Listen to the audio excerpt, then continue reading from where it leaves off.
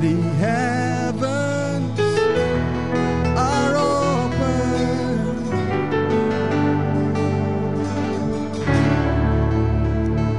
Can we lift our hands and just bless him tonight?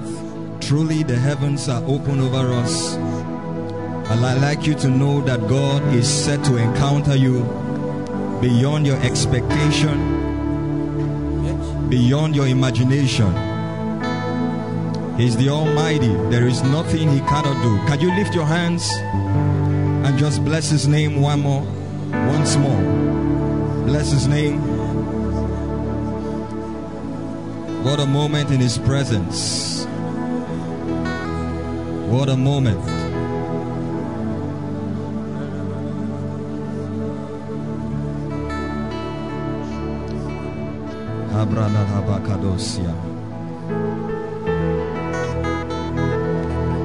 Blessed be your name. In Jesus' name. I want you to pray one prayer. Put your hands down before we sit down. I know that some of us are aware, virtually almost all of us are aware of the series that we are beginning tonight. And I pray that this will not just be one good sermon. I pray that this will not just be one good teaching. Without the power of God, whatever we do is subjected to exegesis and lecture. It is the power of God in this gospel that we preach that transforms men, that changes life. Your life will not change because you met a preacher. Your life will change because you encountered the power that is in the gospel. And I want us to pray one prayer. Say after me, in the name of Jesus. No, you can say it with power. In the name of Jesus. In the name of Jesus. Heavenly Father, I am here tonight, and I insist that something good must happen to my life. I insist that in the course of this series, let every stronghold of the enemy over my life, over my family, be broken. I insist that I will receive supernatural liberation, freedom, and deliverance by the power that is in the name of Jesus. Can you pray for 60 seconds before we sit down? Come on, I want you to pray.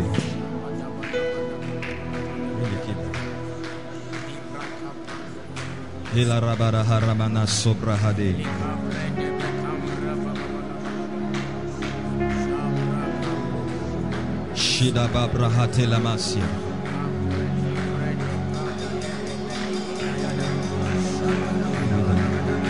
Bala rada basi barada bakasi ala barana. Ila rabakadosi.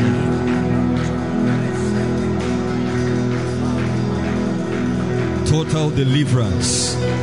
Let every shackle, every yoke, every enslavement, every burden, every bondage, every orchestration of darkness that may have existed in my life prior to this point, without my knowledge, without my notice, come face to face with the power of God. Come on, somebody needs to pray.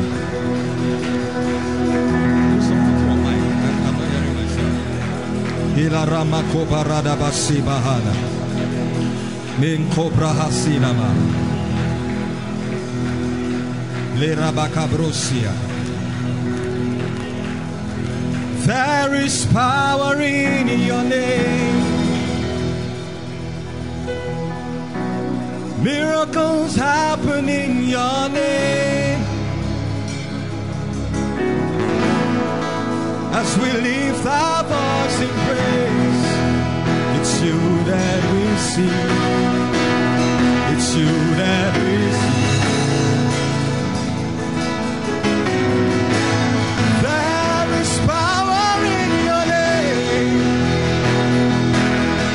Hey, miracles happen when we call your name.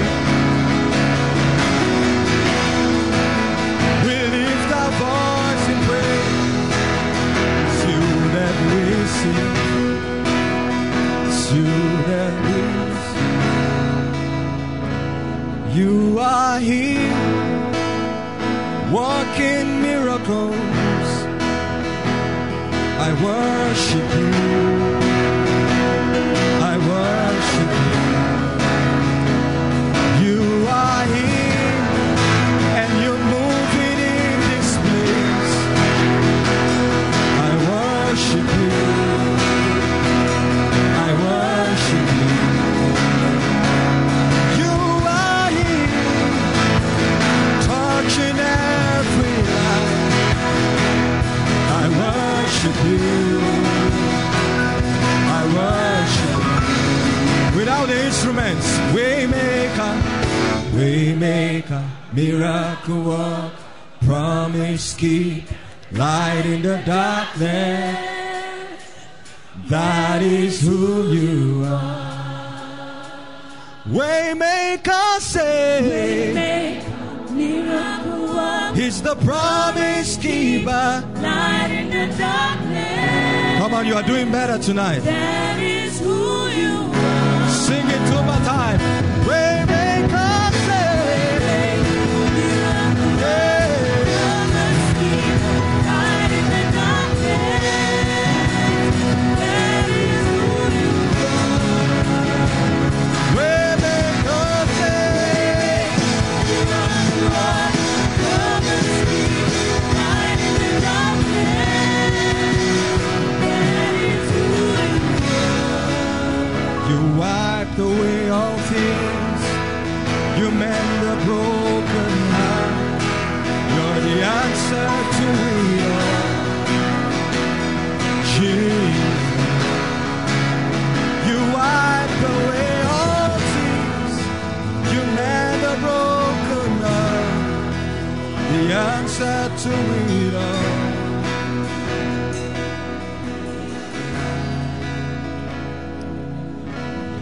Father, tonight I pray that yokes, burdens will be lifted and destroyed. I pray in the name of Jesus, and I make demands for your fire in this place. As I teach, Lord, I pray that there will be an impartation of fire, of power and grace. Let your fire search into the lives of your people. Bring out every hiding devil. Bring out every hidden bondage. Consumed by the fire of your wrath. In the name of Jesus. I make demands for the ministry of angels in this place, and I ask, Lord, that you will do something supernatural, something tangible. Can you lift your hands and just close your eyes for 30 seconds? Touch the cymbals for me, please.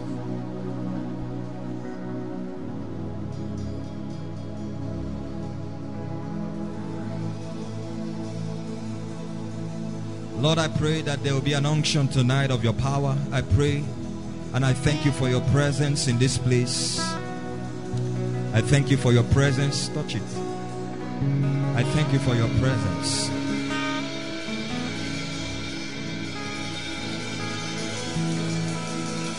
Thank you, Father. In Jesus' name. Please be seated. God bless you.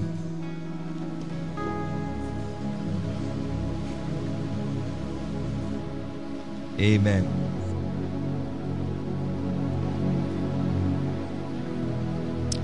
Take the key up by one tone. One semitone rather. Hallelujah. Amen. So good to see every one of us today. Every moment, every meeting in this place is usually an encounter for somebody. And I trust that tonight your lives and your destinies will be changed, transformed to look like what God wants it to be. How many of you believe that with me? God is in the business of transformation. God is in the business of change until we reflect His image, until our lives take the very portrait that has been designed and written concerning us in heaven. And I trust God that through this subject tonight, many of us will come out of bondages, out of yokes. Some of you are here because your families are in need of desperate deliverance. The Bible says He sent forth His word and healed them and delivered them from all their destructions. Now the Hebrew word used there for destruction is a very cunning word, very long, but it's taken from an original root word, shakal. It means pit. So the destruction there speaks of a pit or anything that has enclosed a person. You may not necessarily carry a demon inside of you, but many of us are not aware that some of the setbacks that we face as a result of the intelligence of the kingdom of darkness put in place. And I've taught us before that Satan masquerades and hides in darkness. Darkness also to mean confusion. Darkness also to mean ignorance. As long as you are not ignorant, or as long as you are ignorant that Satan is responsible for that setback, whether it's an affliction, an ailment, a cycle or a pattern, the enemy will hold sway. And that's the reason why you must understand that it is part of the salvation package for God's people to experience deliverance. Somebody said deliverance. The word salvation is the Greek word soteria. It has 5 meanings: redemption, deliverance, and so many others. And I know that this subject is a very controversial subject in the body of Christ because it's very deep and very broad. And I am aware that in recent times we've had some error as regards this topic here and there. But I pray to God that God will give me accuracy to deliver His word today. I pray that God will help me to give balance to this truth. Now, what I'm going to teach you tonight is just a fraction. It's just a tip of the iceberg. Deliverance is a subject. It's so broad that you can teach it for 1 year. That's the reason why you have to be called or anointed in that ministry. Not everybody in the fivefold has an anointing for deliverance. We need to be able to differentiate between ministries and anointings. A ministry is an office that God places you in to function in respect to equipping and edifying the body of Christ. But an anointing is a special legitimization, a special authorization from heaven. And that authorization comes with the ability and the backing spiritually for you to tread in a particular field. So when it comes to deliverance, you have to be anointed or gifted by God to move in that place. Are we together? So the fact that somebody has some manifestations in his life doesn't mean that they are called into that place. That's the reason why the Bible says, by a prophet, God led them out. And by a prophet, they were preserved.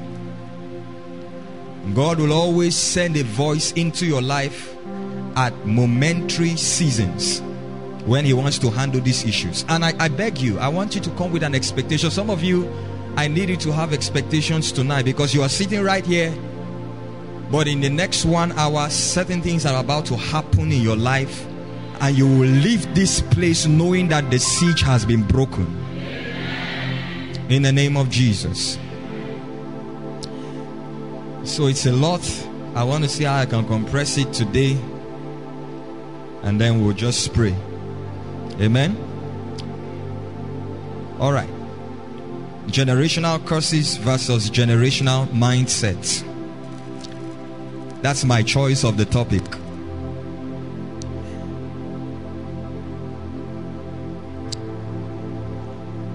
Say this by God's grace and with all humility, that what I'm about to share with us, I've been on this subject, I've been studying this for 2 years.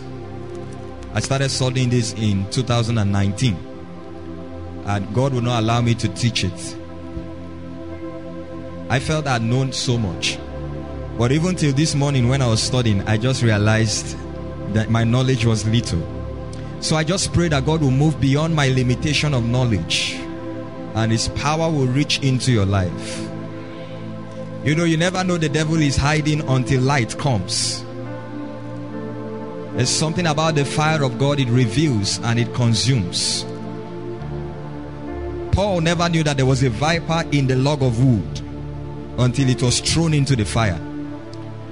You never know that there are demon spirits, manipulations of hell hiding in your family or in your life or in your ancestry until you get exposed to heavy weight concentration of the anointing. It is the anointing that looks for it. The Bible says the yoke shall be destroyed because of the anointing. When the anointing comes into your life, it looks for anything that represents bondage or yoke, stagnation, setback, limitation, poverty, whatever it is. It looks for it. That's the reason why the first cause of the anointing, as far as the gospel is concerned, is to preach the good news to the poor. That means poverty is also a yoke that God wants to be dealt with in His people. Say amen. So I pray that God will help me. Amen. You pray that with me? Amen. Can you just sit in your sitting position, pray for just 15 seconds. Pray and generate an expectation for what you really will have God do for you today. Oh brahasudama mambraskila habaradosia.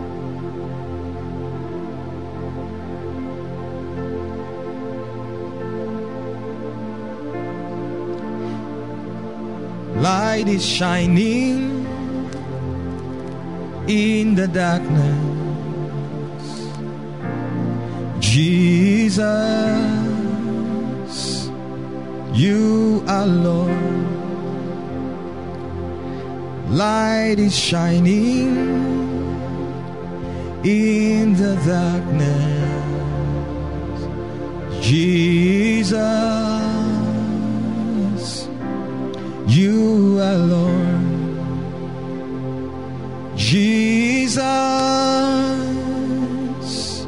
you are Lord.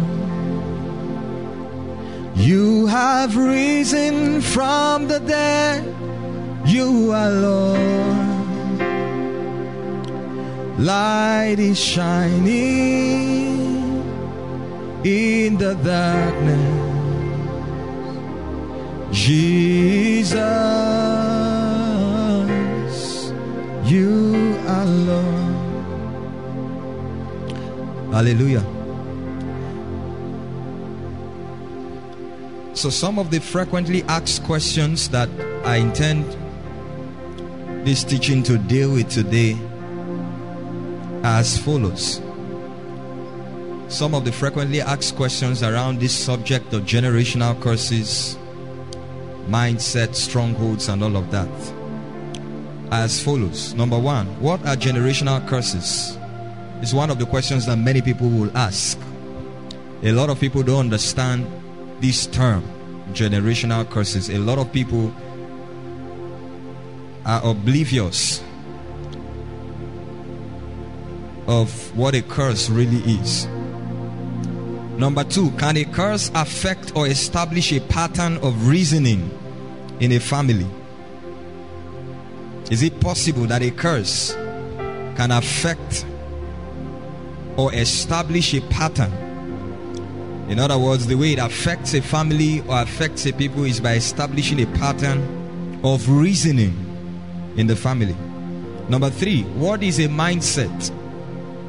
Number four, how are curses incurred and sustained in a family or amongst a people? How are curses incurred and sustained in a family or amongst a people? Number five, how can I know if I'm under a curse? What are the patterns to be observed? What are the templates? basic intelligences to know when a curse is at play. Number 6, can a generational curse be broken? The answer to that last question is capital Y-E-S. Somebody say yes. Yeah. And many other questions that have been asked around this. Now, like I said, deliverance is very fundamental. Actually, I was reading a book recently, and they said something there that struck my heart. If you permit me, I'll just be patient today. I want to teach. Is that okay? Let me just teach now. Then when we begin to pray, we can now switch. Okay? But I need a lot of patience to be able to teach us. I was reading a book recently on, this subject. And the writer said something that struck my heart. I had to ask God for forgiveness. The writer said that what will a minister stand before God and tell God as his excuse for not teaching the people certain fundamental truths in the scripture? Amen. Now I know we are all called to preach or teach different things. Nobody is called to preach the whole Bible. But every believer should be exposed to fundamental truths and doctrines from the Word of God, from the scriptures, that will make for their growth and their transformation. And one of the privileges of the apostolic anointing is that we have the mercy of God to be able to touch almost everything, because it's a foundational anointing. It is meant to establish people. Amen. So I want to take advantage of that, because a lot of people need to be delivered from a lot of things. Demons are just one of them. The kingdom of darkness is so intelligent in their manipulations that you cannot say they have one method of enslaving people. God delivered the children of Israel out of Egypt. 430 years of slavery. It took him just one night to bring them out. But that was not all the deliverance that there was. The next stage of the deliverance took him 40 years. And the writer of Hebrews said that if you hear his voice today, do not harden your heart as your fathers. In other words, if you do certain things now, the same reproach that was on your fathers, because you know that they spent 40 years and God killed that generation. So they didn't experience complete deliverance. Because deliverance entails your maximum cooperation with the leading of the Spirit and the authority of Scripture. In my little years of experience in ministry, I've had to undergo, deliverances with people in the deliverance ministry. I discovered that sometimes if the people are not ready to be delivered, they will never get deliverance. It doesn't matter if you are anointed to the point whereby the oil is dropping from your head to the ground. Even if a jug appears from heaven with oil and is poured on your head, if people don't want to be delivered, they will not be delivered. Because if Satan is in the lives of people, it is because there are certain things that permitted his entrance. And that's the reason why we are handling this subject. And I like that your hearts will be open. I trust God to help us today.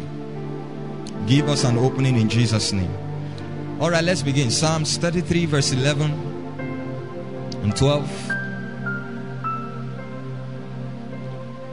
Psalms 33 verse 11 and 12.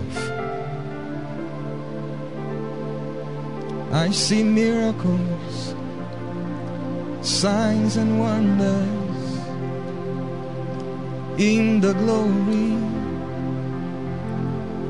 and the power.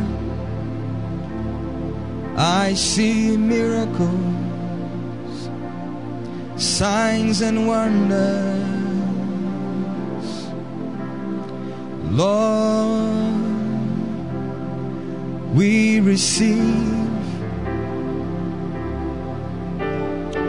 Lord, we partake. We are intentional tonight, Lord. Lord, we receive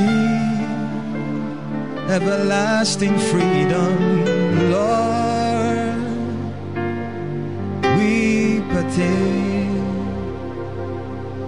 Psalms 33 verse 11. The counsel of the Lord stands forever, and the plans of his heart to all generations. Generations means, okay, the King James says the thoughts of his heart to all generations. That means God's plan, God's purpose is consistent from one generation to another. Are we together? God is a transgenerational God. Jeremiah 29 verse 11 says, I know the thought I have for you, isn't it? Thoughts of peace and not of evil, to give you what? A future. Some translation says an expected end, a future. And you can't separate future from something that will outlive your generation to the next generation. Are we together? So from these two scriptures we understand that God is transgenerational in his dealings. What God starts with one generation, please pay attention this night, pay extreme attention. What God starts with one generation, he intends to continue with another generation. I know that the Bible says that he does a new thing. His methods may change, but his purpose remains the same. And so every generation is meant to experience another phase of his dealings, of his purpose, of his plans. If you are with me, say amen. Now, because God is transgenerational, of course, you know, God has a nature. God's nature is that he is eternal and infinite. The Bible tells us in Revelation that he is Alpha and Omega. Actually, it was not written like that in the original text. In the original text, it is written Alpha, Omega. There is no Alpha and Omega, because it means beginning and end. But in the original text, it is Alpha, Omega, meaning beginning, end. The only explanation to that phrase is something that is a perpetual continuum, something that continually exists. So before God, there is no tomorrow, there is no yesterday. There is only one date on his calendar. It's called today. God remains the same to every generation. And because God is transgenerational in his dealings, we must be able to understand what he has done with a previous generation, or understand his covenant with the generations of our ancestors, to know what he intends to do with us now. Now, the disadvantage of that is that Satan, being not an original, borrowed everything he's using now.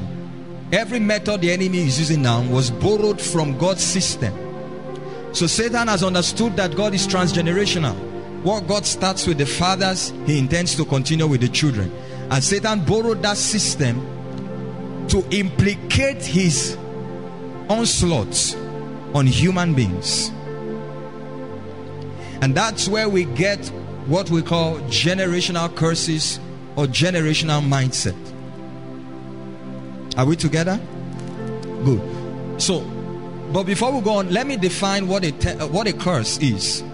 Let's just explain some, get down some definition of terms. I'd like to explain or define what a curse is to you, and then what mindsets are. Then I will move into the origin of curses. Is that okay? Are we getting blessed? A curse, number one. Let me give you a few definitions. Number one, definition of a curse. It means to utter a wish of evil. To utter a wish of evil against someone or something. To utter a wish of evil against someone or something. So a curse is actually verbalized, isn't it? Number two, to call for mischief or evil to fall upon. To call for mischief or evil to fall upon. So when by an act of utterance, evil is invoked upon a person. And this is actually the opposite of blessings, isn't it? Number three, To bring evil upon. To bring evil upon. You see, the words are still repeated. To bring evil upon. That's a curse. To bring evil upon. Number 4. To blast. To blast. Blast is B-L-A-S-T. To blast, vex, harass,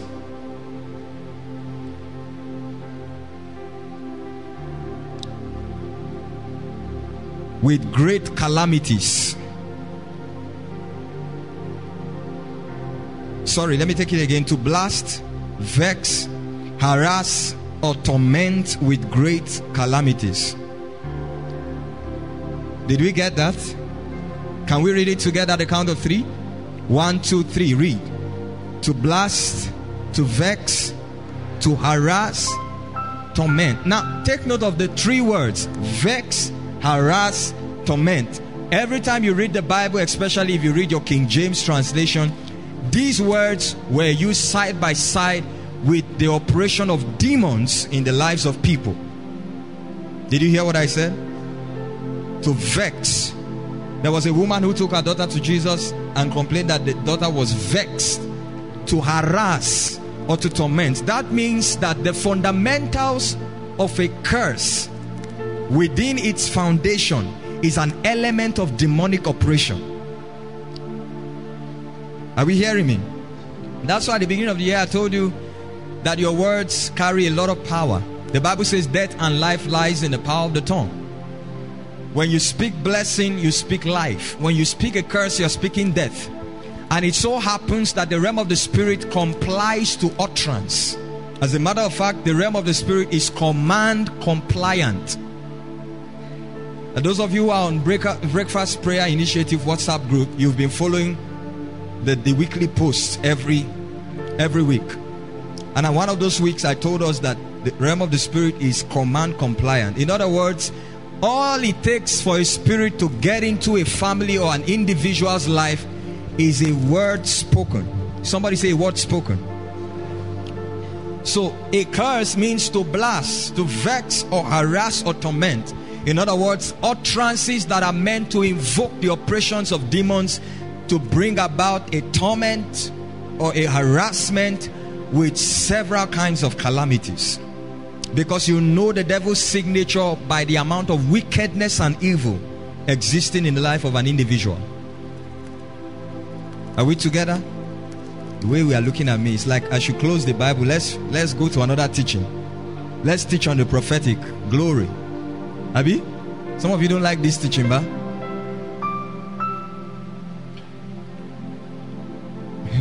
Mindset. Let's define mindset. Number 1, it means a way of thinking. It means a way of thinking. A way of thinking.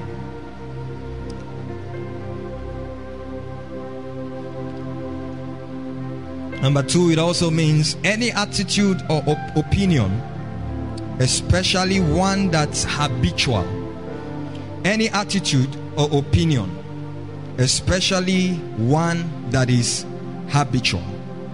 So it's not just a way of thinking alone, but it's also an attitude that is developed, an opinion in the mind of an individual that becomes a habit. In other words, the way somebody reasons, the way a person thinks.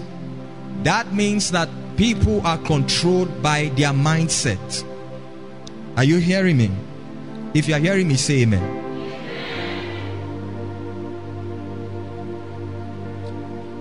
And you know what's happening in 21st century is what I call modern kind of slavery. In the past, decades ago, centuries ago, the slavery we had, especially on the black continent, Africa, was, slave masters coming here, conquering us visibly and taking some of our people for slavery. And many of us think that the issue of slavery has come to an end. It hasn't come to an end yet. There is what I call modern system of slavery. The 21st century world understands that men are controlled by how they think. And the building block of the thought of an individual is the information that he or she receives. So if you can customize a particular pattern of information to an individual and get them to receive that information and think that way, you can actually enslave them to a cause or a purpose. Is that true? That's the reason why they develop cartoons. Hallelujah. That's the reason why they develop what do you call it? Soap opera. That's the reason why they develop series. That a demonic system of enslaving a man, making him waste his time, which is the unit of his life, is to just let him buy a series film. Season 1. Is that what you call it?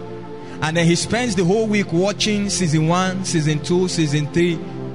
After every season ends with a suspense, he goes to buy the next one. Money he should give for offering, he's giving it for. Then when he comes to church on Sunday, all he has is 20 naira to give God. But he bought, how much do they sell DVDs now, sir? Because I don't know when last I bought those things. How much they sell now? A DVD now is 1,000. Goodness. So imagine the person buys something that has 5 seasons. That's how much? 5,000. Then he comes to church on Sunday and says he doesn't have offering.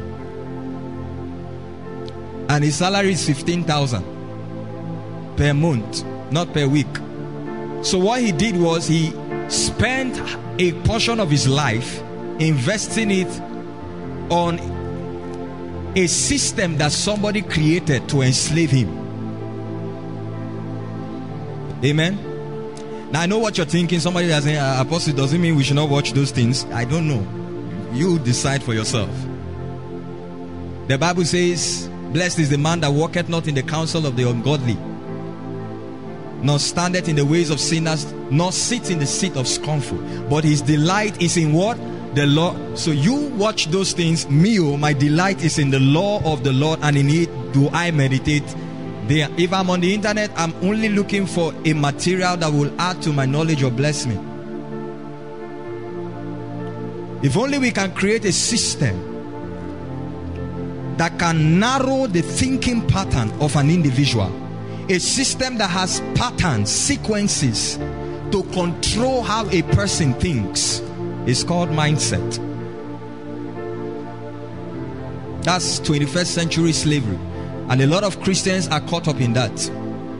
Now, what you realize about those things is that if you get involved with them, you get to a point where you become addicted. It looks like you can't stay a day without watching them.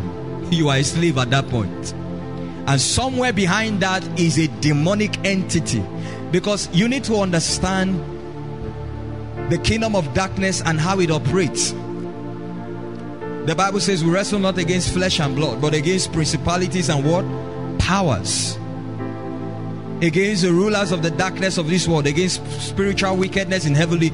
The reason why they were departmentalized is because they are categorized based on their functions. Rulers of the darkness of this world, another translation puts it this way: the rulers of this present darkness.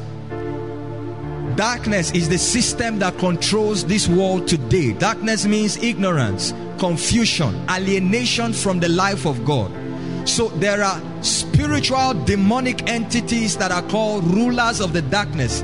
This is how they rule. They create a system, get human beings that will pioneer this system and enslave people. And you know, for example, that's what you see with Michael Jackson. When we were born, those days when we were small, everybody wants to dance and watch Michael Jackson music, isn't it? Everybody wants to moonwalk, isn't it? Some of you are looking at me, you did it, even till now you're still doing it. And you notice something about his concerts. As soon as he appears, people begin to scream and faint. That was a system. Somewhere behind that were manipulations from the kingdom of darkness to capture a generation. I have no problem with him. The problem I have is that where did his music lead men to?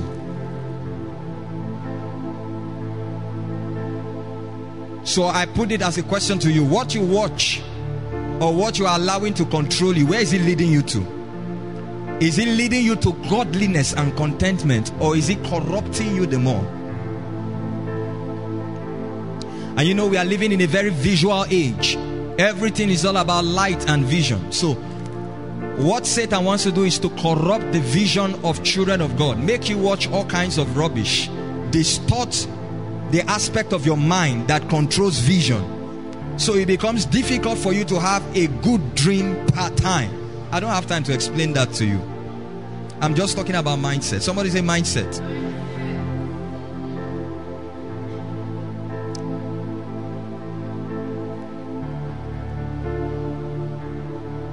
So let's look at the origin of curses. Amen.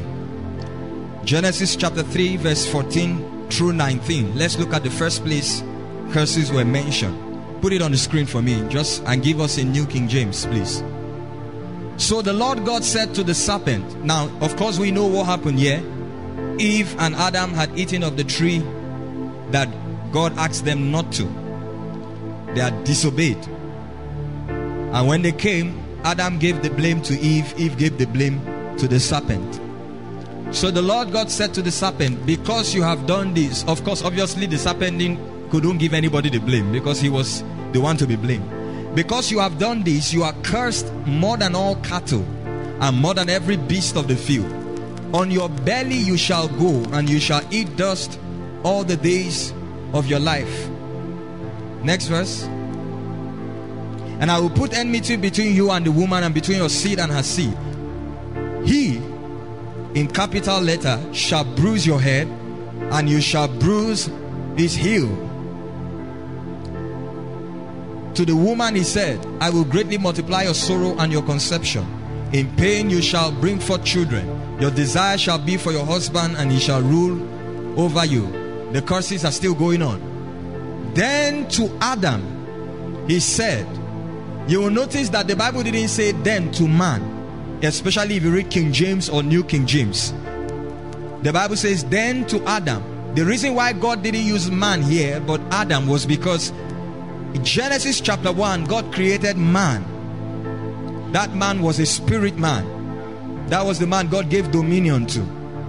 Just to show you how all-knowing God is. Genesis chapter 2, God formed man, and he called that man Adam.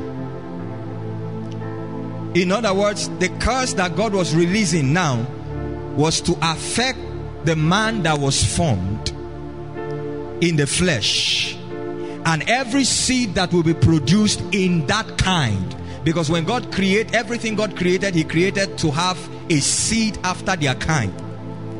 If God had said to the man in capital letters, it means that redemption wouldn't have been possible, because it would have been from the realm of the spirit.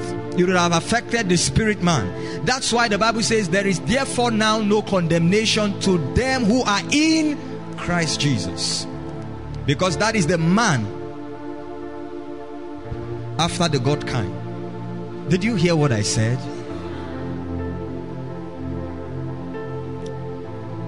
Where are we? Because you have heeded the voice of your wife and have eaten from the tree of which I commanded you. It doesn't mean you shouldn't listen to your wife. Oh. Amen. It doesn't mean you should not. After all, Apostle read it in church. Say you listen to the voice of your wife. No, please listen to her, especially when the advice is spiritual. But if it's carnal, don't listen. And you can only know it's carnal when you are a spiritual person. If you are carnal and you are saying she's carnal, that means because you are carnal too. Amen. No amen. I understand. It's alright.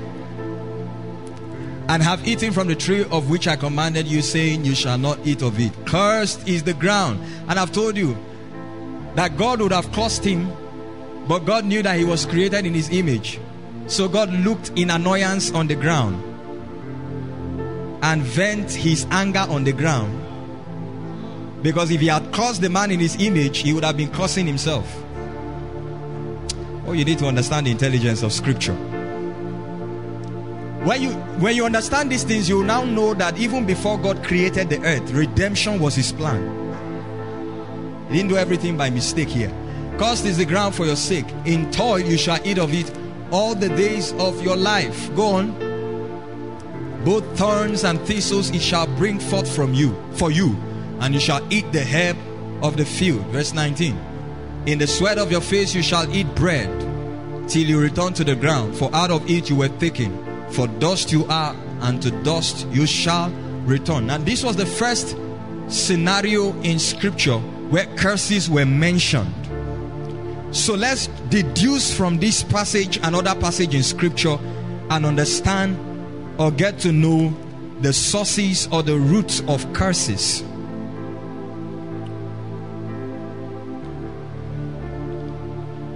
Number one thing we deduce here is disobedience.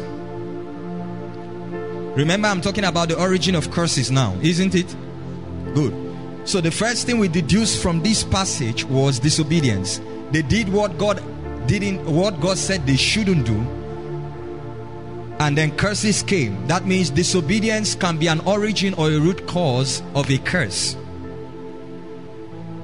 In other words, rebellion as well.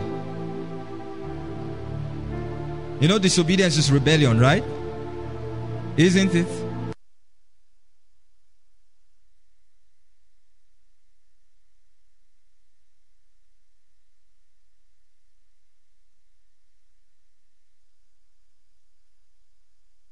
Scriptural standard, you will be judged side by side with a witch. And you know, that's the character of witchcraft. Rebellion to authorities.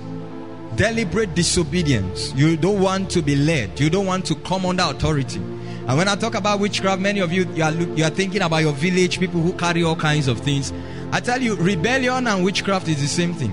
So if you are a rebel, or you are always giving the leadership above you problem, you are under the same category. A man of God said that maybe when we get to heaven, some people, God will say, witches, stand this way. And some people will stand here, and some other people will not go. God will say, no, you were a rebel, join them. Rebellion is as a sin of witchcraft. That's why the Bible advises us to be submissive to authority. Amen. So disobedience, number one, is an origin, a root cause. Give me Deuteronomy 28. Let's see something there before we go on to the next point. Deuteronomy 28 verse 1, verse 2, and then verse 15. Now it shall come to pass, if you diligently obey the voice of the Lord your God, to observe carefully all his commandments which I command you today, that the Lord your God will set you high above all nations of the earth. Go on, verse 2. And all these blessings shall come upon you and overtake you. Why? Because of obedience, isn't it? Verse 15. But it shall come to pass, if you do not obey the voice of the Lord your God, to observe carefully all his commandments and his statutes which I command you today, that all these what? Curses. So disobedience, number one. Number two, ignorance.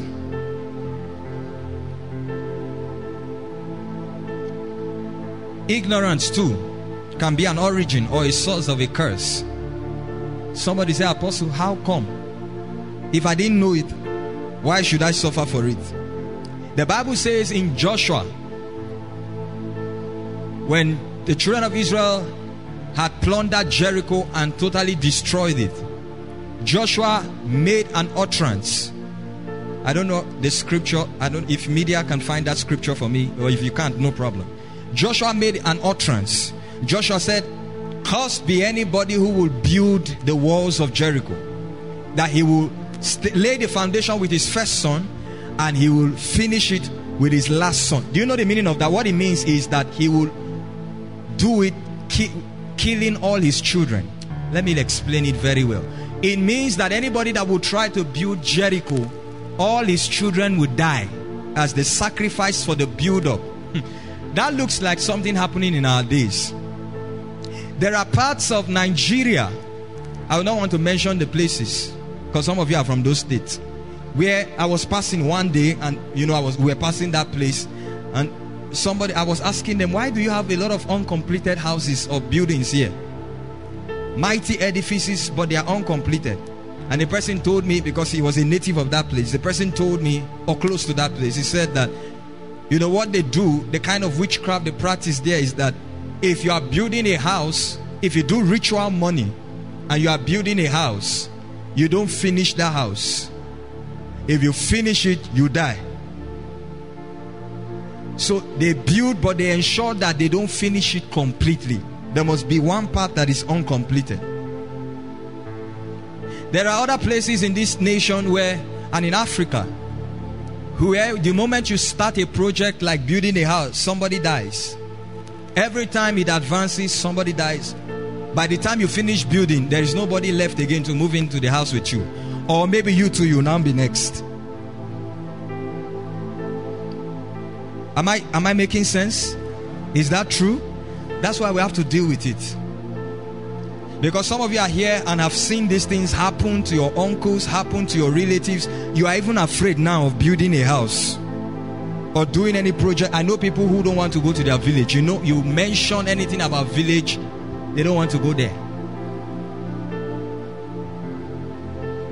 So in 1 Kings 16 verse 34, okay, this was the scripture. Joshua placed a curse on any man who will rise to build that city. Give us 1 Kings 16 34. Years later, about 1,000 years later, about 500 years later or so, in his days, in the days of Ahab, Hiel of Bethel built Jericho. He laid his foundation with Abiram his firstborn, meaning when he started building it, his firstborn died. And as he continued building, his children were dying one after the other. And with his youngest son, Segu, he set up his gates. In those days, you know that you have finished building a city by lastly mounting the gates of that city. So this guy, because of the level of idolatry in the land, people were no longer conscious of God, and so they had forgotten all that happened in the past.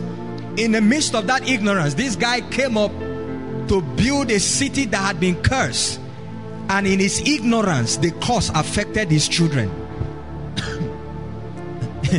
The children, at least it should have affected him. That's the reason why the Bible says that God is the one who visited iniquity of the fathers to the third and fourth generation. This means that your actions have very high implications. And so from this point, we see that ignorance is also one of the origins of a curse. So the fact that you don't know it doesn't mean you will not suffer it. Are we here? You watch the playlet, isn't it? I gave my life to Christ. I'm a new creature in Christ Jesus. You see, we have argued all those things and I don't even have time to talk about it. That scripture is actually a description of your spiritual state. If any man be in Christ, he is a new creature. That's why you need to take cognizance of the word man as used in scripture. Man as used in scripture. Otherwise the psalmist will not say, what is man? He said, he will not say, who is man? He said, what is man? If he had said, who is man, he would have been trying to define a particular human male personality. But he didn't say, who is man? He said, what is man? Speaking of purpose. In other words, the man that God created, the spiritual man. Now when you come in Christ, your spirit assumes every portrait that that man has. So if any man be in Christ is a new creature, all things are passed away, all things have become new. That affects your spirit quite alright. But you are still in flesh and you are still on the earth. And that's another template of existence. So ignorance too can be a cause. Number 3, anguish and sorrow. Anguish and sorrow can become the origin of a curse. Anguish and sorrow, pain. The Bible says in 1 Chronicles chapter 4 verse 9, Jabez was more honorable than his brethren. He had a great destiny, great future, great prophecy about his life. He was even from the tribe of Judah, the tribe of kings. But there was nothing kingly about his life. Why? Because the Bible says in the next line of that verse that his mother called him Jabez because she bore him in pain and in sorrow. And there are people in their pain and sorrows have made utterances that became a curse. So what you find many people suffering, what could actually be as a result of the sorrow or the pain of an ancestor.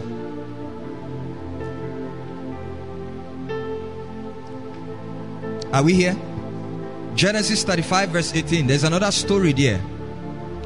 And the story is about Rachel.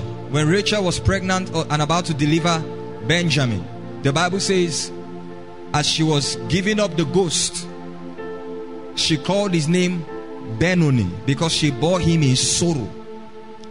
But Jacob, being a very smart guy, having spiritual intelligence, changed his name to Benjamin. The word Benoni means son of my sorrow. In other words, this child is a product of my sorrow. That has affected the entire life of that child. And being that that child was a male carrying seed in himself, that name was going to affect his generations yet unborn. But Jacob quickly changed his name to what? Benjamin, meaning son of my right hand. In other words, son of my favor. Because when the Bible speaks of right hand, it also literally or figuratively means favor. Are we together? So anguish and sorrow could be an origin. Number 4, anger and grief. Anger and grief. Jacob was angry with some of his sons, and he carried that anger and malice for a long time. And when he was about to die, he laid curses on them. Reuben, for instance, he told Reuben, you are my firstborn, the excellency of my strength, but you will be as unstable as water. Why? Because he slept with his father's wife. Now when you read many chapters before, the Bible says when Reuben did it, Jacob was aware, but Jacob didn't say anything. But he kept the anger. That's why the Bible says, be angry and sin not. Let not the sun go down in your anger, because anything you say in that anger, a curse can be produced.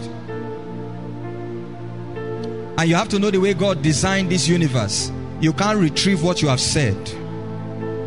Is that true? In anger, Jacob also cursed Simeon and Levi. One time their sister was raped by the prince of a town, and the prince told his father he wants to marry her. And so the brothers got offended, told them, okay, you must circumcise yourselves. On the 3rd day, while all the men in the city were circumcised and they were trying to heal from their pain, Simeon and Levi took their knives, entered that city, killed everybody. And Jacob told them in Genesis 49, say, cursed be your anger. I will show you the implications later.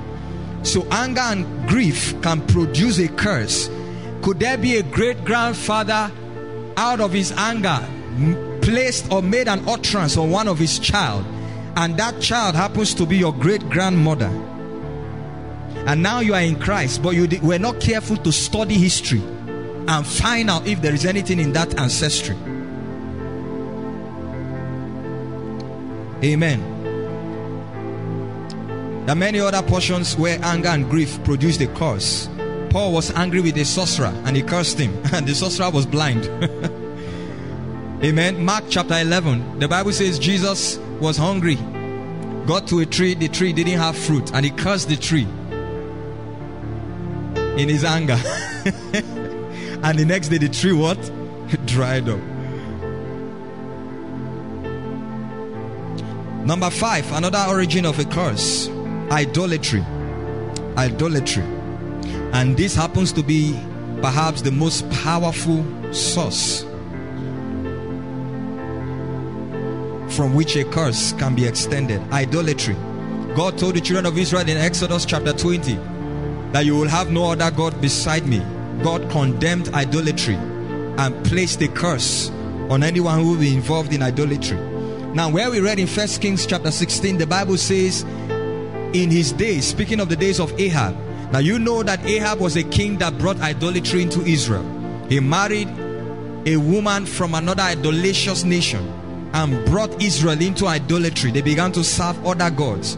And so the idolatry was so much in Israel that men were turned away from God and his dealings with their fathers. And that was the reason why that man, in his idolatrous ignorance, built Jericho, and he received a blow for it. So how many points did I give us under origins of curses? 5. Now, another thing we must know about curses is that curses happen in time. A curse is a product of what happens, or a product of time. A product of time. All right, implications of a curse. Implications of a curse. When a curse is in motion, what happens? Number 1, it shapes the existence of a people. It shapes the existence of a people. Where we read in Genesis chapter 3, God told Adam, He said, the ground is cursed for your sake, and you will toil with the sweat of your brow, isn't it? But it will only produce thistles and thorns. If you are with me, say amen. Are we together? Now, do you know that that is how a typical human being exists? Give us that scripture again, Genesis chapter 3. I want to show us something. Give us that scripture where God was, I think the last verse 19 or so, or 18. Genesis chapter 3 verse 18. I want to show you something. Then I'll show you something somewhere else. It says both thorns and thistles. Go back to the last verse, 17. Cursed is the ground for your sake. In toil you shall eat of it all the days of your life. In other words, you will suffer before you eat. Next verse, 18. Both thorns and thistles it shall bring forth. Thorns and thistles simply means chuku chuku. In other words, the more you sweat and the more you are hardworking, the little it will produce for you. That is where we get the word hustle. H-U-S-T-L-E. Now, you've not understood that the word hustle is a 6-letter word, because on the 6th day God made man. In other words, it's a curse for the race of mankind. So it is natural for a human being to toil, walk like elephants and eat like grass. It didn't start today. It was something that was pronounced many eons ago. Are we hearing me? I said number 1, it shapes the existence of a people. And today you have Christians who are very proud to say, I'm a hustler. I just the hustle and I just do 1 or 2 things. And every time you make that statement, you are agreeing with the curse that came upon Adam and his kind. So you may be a new creature in Christ Jesus, but by your confession, you have identified with a curse that belonged to the first Adam. And that's why you work 9 to 5 and they pay you 50,000 at the end of the month. In a country where the naira is being devalued. In fact, the economists have projected recently that in the last 4 years, this is the worst season of inflation. The naira has never been this devalued. 50,000 is no longer like anything. You can spend it at a go. Somebody say a curse. Genesis 9:25. Let's see something that, oh my God, time. Genesis 9:25. Let's see something there. Noah planted a vineyard, got drunk by the wine, laid down naked. His second son saw him naked and went back to tell others about his nakedness. And when Noah got up, Noah started to place a curse. The second son of Noah was called Ham. But let's read this verse. Then he said, cursed be who? Canaan. Where is Ham there? Ham was the father of Canaan, isn't it? Who committed the offense? It was Ham. Who received the curse? Who received the curse? Is it possible for me to suffer for something I didn't do? Yes. And what did he say about Canaan? A servant of who? Servant. And if you trace very well, Ham is the ancestor of the continent of Africa. Small wonder why the black race happens to be the enslaved race among all the races.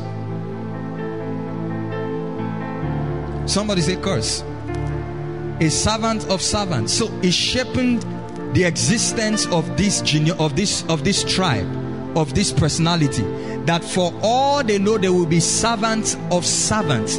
That was why God had to make Israel conquer them, the land of Canaan, and then take their possession. You know what God told Moses? He said, or told Abraham, he told him, he said, while your descendants will be in captivity, they will be there until the sin of these people are full. Not only was their sin full for God to discharge them, but God allowed them to walk and create an economy only for them to surrender it to the children of Israel. So if you find a situation where somebody walks and gathers it for another person, it's actually because a curse is in motion. The Bible says in Ecclesiastes chapter 2 that the man that God loves, he gives wisdom and joy and knowledge, but to the sinner he gives the toil of gathering and collecting, that he will give heed to him that God loves. That's why if you live in sin, you are already under a curse. So let's go on. Implications of a curse. Number 2, it usually extends from one generation to another. It usually extends from one generation to another, sustaining its effects and patterns down the bloodline. Sustaining its effects and patterns down the bloodline by the individuals and by the individual's corresponding action. Now this is what it means. Every curse has an effect in the life of an individual. The things that happen in the life of a man to make you know he or she is cursed. Those are the effects. And then there are patterns that will outplay. Now what a curse does is that it extends these effects and these patterns to the next generation based on the individual's corresponding action. In other words, if my father was living under a curse, whether I know I'm aware of it or not, if my actions now are the same as his actions, if my mindset now is the same as his mindset, I have brought myself under the effect and the pattern of that curse. Somebody say it's not possible as a Christian. Why would the Bible say this is a mystery I've seen under the heaven? An evil, he calls it an evil, that the sons are trekking, but the servants are riding on horses.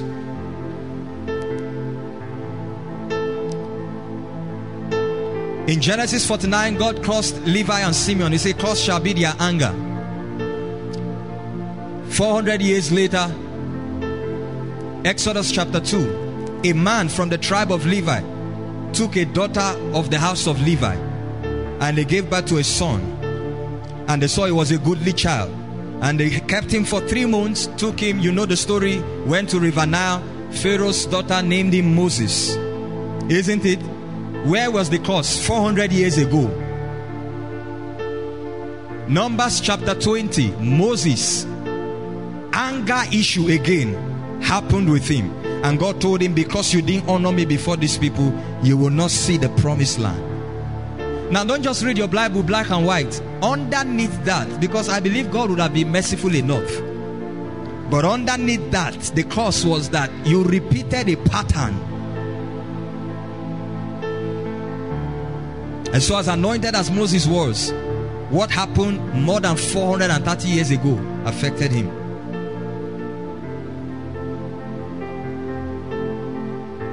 Now if you read Psalms 108 verse 32 and 33, the Bible tells us there that it was because of his anger that it became ill for him. So if you read Numbers, you will think it was just because God said you didn't honor me. But when you read, the writer of Psalms 108 said that it became ill for him because they grieved him. That's anger, isn't it? So it usually extends from one generation to the next. Number 3, it activates adversity and the operation of demon spirits. A curse activates adversity and the operation of demon spirits. A curse opens the door for demons to operate. There was a woman who met Jesus. The Bible called her a Syrophoenician woman. She was a Canaanite woman. What was her complaint to Jesus? That my daughter was vexed by a devil. Isn't it? The Bible called her a Canaanite woman. That was in the book of Matthew. Was it not in Genesis chapter 9 that Noah said, "Cursed be Canaan"? And thousands of years later, a spirit, because of the curse, traveled through the bloodline. One of Jacob's sons was called Gad. Jacob said to him, he said, of Gad, concerning Gad, a troop shall overcome him, but he shall overcome at last. The word troop there is the word legion. Many years later, Jesus came, crossed the sea, and went to a region that was called Gad Aranes, and he met a man that was what? Possessed. When he asked the demons, "Who are you?" What did they say? Our name is what? Legion. The same word, troop. Are you following me? It looks like I'm talking to myself this night. Am I opening our understanding? This is how you know you can be delivered. It starts from an exposition. It's knowledge first before power. A troop shall overcome thousands of years later. Let me even say another one that will shock you. There was actually a curse that was working in the family or in the life of Jacob. I told you that a curse activates adversity, isn't it? Good. Now you know the life of Jacob. He struggled all through till he met the angel. Let me tell you something about Jacob. Jacob means deceiver. He was a trickster. He tricked his brother, collected the birthright. Tricked his brother again, collected the blessing. Isn't it? In fact, the way he was able to get Laban's wealth was through a trick that was devised. I don't have time to show you that from Genesis 31. And many people want to say Jacob was a deceitful person, was a trick. But many of us think it started with Jacob. Hold on. Where did he get that spirit from? He got it from his uncle Laban. Laban was a trick. Laban, instead of giving him Rachel, gave him Leah. 10 times Laban changed his wages. You know why? Because deceit was in their bloodline.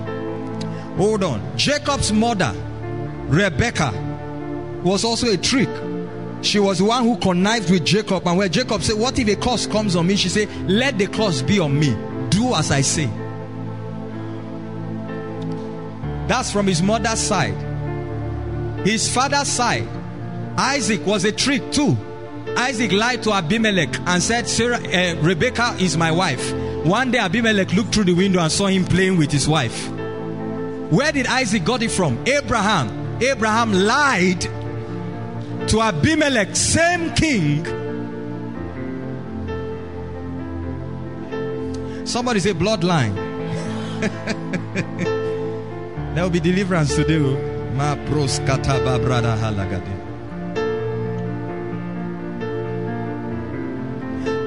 You know, there was also another curse that was on this family. Abraham married Sarah. The Bible described that she was fair to look upon. Isaac married Rebecca. The Bible described that she was fair to look upon. Why do you think Jacob wanted Rachel? Because the Bible says she was fair.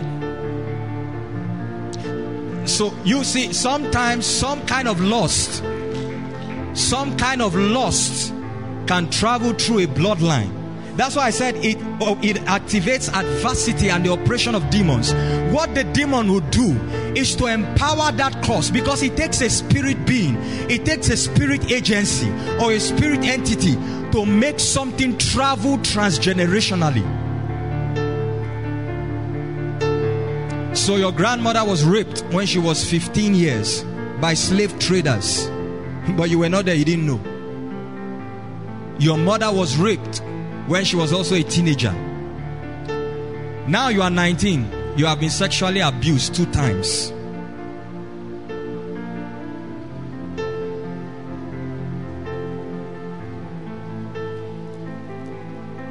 Number 4. Implications of a curse. It influences the mindset of a people by establishing habitual thought patterns. It influences the mindset. It grows to become a mind control system, and it establishes habitual thought patterns. Now, you may not believe me, but if you understand the basics of genetics, in genetics there's something we call chromosomes, and that's where everybody is formed from, isn't it? And then, you know, the man and the woman must have 23 pair of chromosomes, isn't it? Brought together. In that chromosome is what you have, you call the gene. You have gene, you have the DNA and all of that. And the genetic information that the chromosomes from the man and the woman carry together is what outplays in the gametes that are formed, which later produces an offspring. So the same information, that's the reason why, if biologically we can prove that you share the same genetic information with your father and your mother, why will it be difficult for you to prove that spiritually a curse can travel through the bloodline? If you share genetic information with your parents, then you can share mindsets. So there is a way my father behaved, and because I have the same genetic information from him. Pastor K is welcome. Please, can we bring him to the front, please? Please, can we just honor God for Pastor K? You're welcome, sir. Welcome, sir. Give him my seat, please. Give him my seat. Amen. All right. So if you've shared the same genetic information with your parents, listen up, look at me. And those genetic materials affect everything about that individual, then it is possible that there is, or there can be, a habitual thought pattern established. So if you are not careful, even if you were separated from your father, by default, because you share his genetic information, you may find yourself behaving like him. Let me give you an example. Now, ancestors,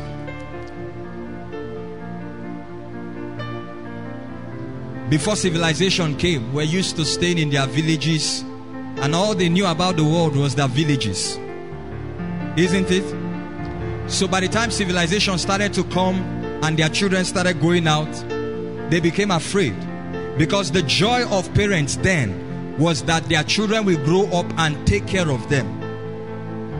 Is that not so? That's why in some cultures you find that, you know, when you get married as the firstborn boy, somehow they'll give you a portion of land in your family compound, and you build a house there, and they say it's our family compound. That's why you share a family curse too. Amen. So when their children started going out because of civilization to explore the world, get government appointments, some of them were not happy, and because they were sold out to idolatry, they went to the deities that they worshipped and made covenants with them, that if you give us wealth and protection, and don't allow our children to travel far, wherever they travel to, make sure they come back so that they can bury us in our old age. Unknown to them, when they made that covenant, a spirit was sent through the bloodline. That's the reason why the guy will work with the government for 35 years. And 35 years is not enough for him to buy land in that city and build a house. He takes his money, go to the village and do what? Builds a house there. So when he retires, he has nothing in the city he labored for. And God said, if you are willing and obedient, you will eat the fruit of where? The land.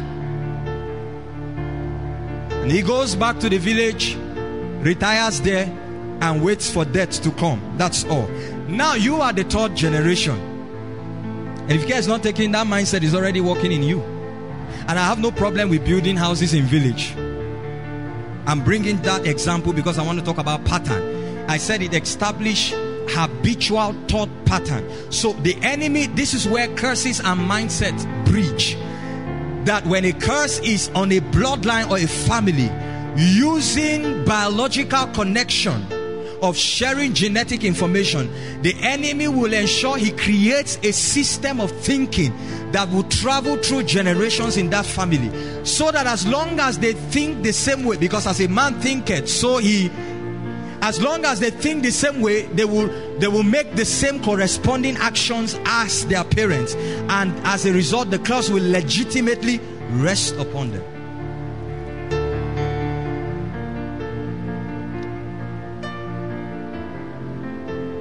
And that's what you see happening with women. God said to the woman, he said, in pain you will conceive, in pain you will bring forth child, and yet your desire will be on your husband. You know, I read that place in another translation this morning, and it was so funny. If you read Message translation, if you read New Living translation, this is how it describes it.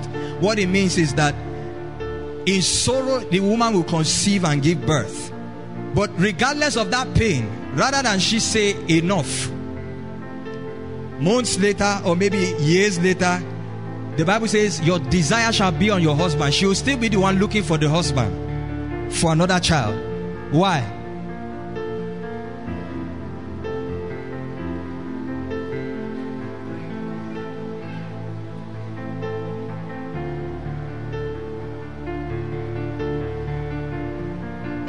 So curses can influence the mindset of a people.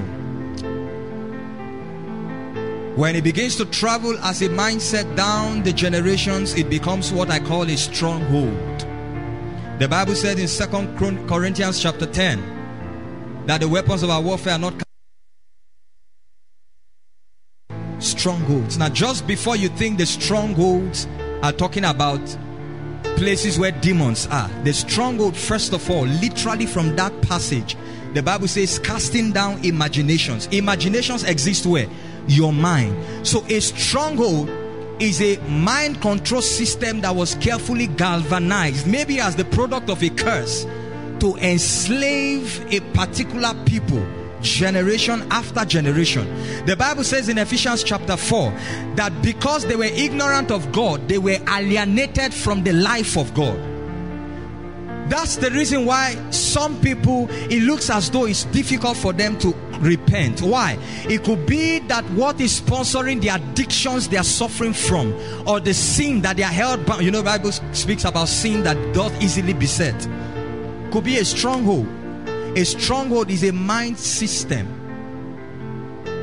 So everybody in a family, one generation or the other, operates and thinks in one pattern. And these things are possible because spirits, doors were opened for spirit through curses. And if nobody rises up in that family and enforces the benefits of salvation and redemption, you may have 3 generations who are born again, but they will still suffer from the same curse. Because the Bible says that we are meant to be kings and priests. We understand the dimension of kings, but we have not really understood the dimension of priest. That a priest actually is one who raises an altar, enacts a covenant with a deity, and insists that everybody within that family or in that generation will be devoted and enslaved to that deity. So what the Bible is saying is that now that you are in Christ, you must exercise your priesthood in Christ. Because the Bible says that we have a priesthood that is after the order of Melchizedek. In the Old Testament, there was a priesthood after Aaron. And if you sin, you go in for it. But in the New Testament, there was a priesthood. And God carefully made sure that this priesthood was more advanced and older than the Old Testament's priesthood, so that we can enforce or implement. That's the reason why the Bible says, I want to close here. Well, I'm not closing the teaching, but I have to just close because of time. That's why the Bible says, if there is therefore now no condemnation to those who are in Christ Jesus. Don't stop there. That's not the end of the verse. Who walk not after the flesh, but after the spirit. And I told you that the reason why God said to Adam and released curses was because Adam was the man that was formed from the ground, not the man that was created in the spirit in Genesis 1. So we have 2 realms here, the flesh and the spirit. The curse exists where? The flesh. The Bible says There is therefore no condemnation, no curse approved to walk to those who are in Christ Jesus, who pattern their lives not after the flesh. Because if you are in Christ and you are still living and acting and thinking in the flesh, you are under the curse of the old man. But there has to be a system by which we translate from the flesh into the spirit. So don't follow people to quote those scriptures and say, there is therefore now no condemnation, I'm free indeed. And I thank God for the grace message. But you see, let me tell you something. Don't stretch a truth beyond its context. The Bible speaks of doctrine. The message of grace is a powerful message, but it was just one of the fundamental doctrines. Otherwise, Paul would have ended in Ephesians chapter 3. But in Ephesians chapter 4, he says, now that you are in Christ, walk. Meaning that if you don't participate, there is every tendency that everything you know about your new creation realities will only remain a story in your life. And just because your name is Christian and your son name is what? Bishop.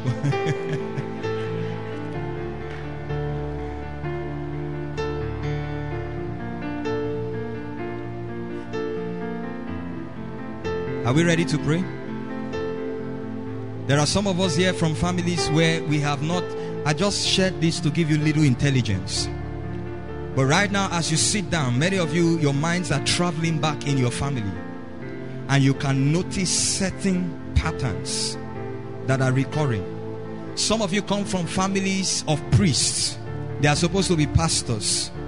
But it's either they serve idols, or anybody that decides to serve God, all kinds of problems will rise until the person gets frustrated with Christianity totally and goes back.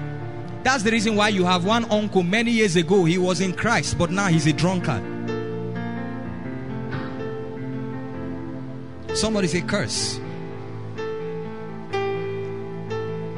And part of the salvation package is that every curse must be broken. That was why Jesus shed his blood. The Bible says he was slain from the foundation of the world, and that's the reason why he could die in time. Now we need to learn how to appropriate the substitutionary sacrifice of Jesus, so that that which he paid for can truly be implemented in our lives. And then Revelation chapter 5 verse 9 will become a reality. Who has redeemed us out of every tribe, kindred and tongue, and has made us unto our God kings and priests, that we should rule and reign on the earth. This night we are going to pray, and we are going to make some deliberate confessions of prayer, that any kind of pattern, any kind of curse that must be or have been exhibiting itself in the bloodline that we belong to, and is now becoming an adversity against you stepping into the fullness of your inheritance, must be dealt with. And you know, I told you from the beginning that it is only when you are exposed to teachings like this that sometimes your eyes can be opened to examine a pattern. That is our plea. I know my family member may be listening to this sermon now, but let me give you an example from my life. My grandfather was a pastor, died 108 years. They were the first blacks in Plateau State who worked with the missionaries that established cooking. They were the first ones there. But his father was a native doctor, a priest, in fact a chief wizard. As I was told, what the man does is that he's the one that arrests other witch doctors. So if a witch is troubling your family, you come to him. He knows what to do in the night and arrest them. So those witches, they know him. And then in the morning you see them bringing bag of corn, bag of millet and other things to bribe him. So he was a custodian. Now his son, my grandfather, became a believer. And the story that was told me was that he stayed 7 days without food, praying and separating himself from everything that his father had. But that spirit was still in the bloodline. He gave birth to my dad and many of his siblings. And I noticed how the devil fought their Christian lives one after the other.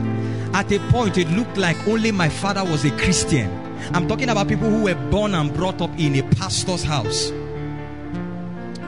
I saw it fight their marriages. Coming into my generation, son of a pastor, you will think everything should go down fine. Then we began to have cousins who will get pregnant out of wedlock and have children. Why? Because it wasn't dealt with. That's the reason why this kingdom is a kingdom of spiritual intelligence. God is not just interested in dealing with the issue, but is interested in dealing with it appropriately.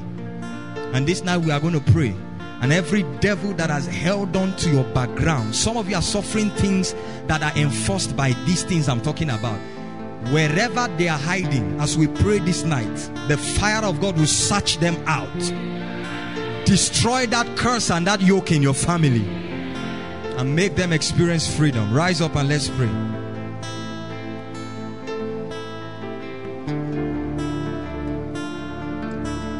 In 1 minute, open your mouth and just talk to the Lord.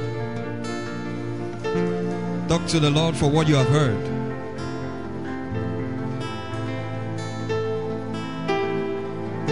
Say, Father, thank you because you have brought this for my deliverance. You have brought this so that I can be firmly established. You have brought this so that every yoke, every placement of the enemy on my life, in my family, that has carefully but surely evaded all that I'm supposed to enjoy in Christ. You have brought this so that those yokes will be broken, so that those burdens will be lifted.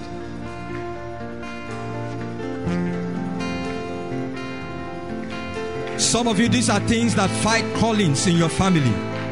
Anyone that tries to rise up in their calling, there is already a pattern that has been initiated that tries and threatens to pull them down.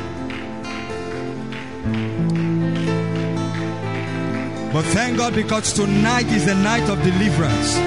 Tonight is the night of emancipation. Tonight is the night of freedom. Tonight is the night of exodus. That every devil that has held on to my bloodline by reason of a curse is about to depart. Is about to leave. Is about to flee.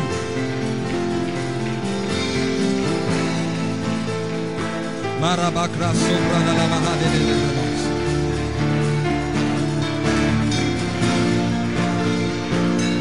La baraka barada balade de barada bus. Eya baka barada balia babus. Eponda rada bagasia baba balada barada baba.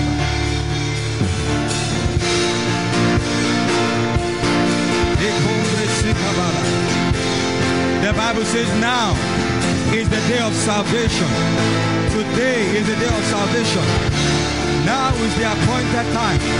Those patterns must break this night. Those yokes must come to an end.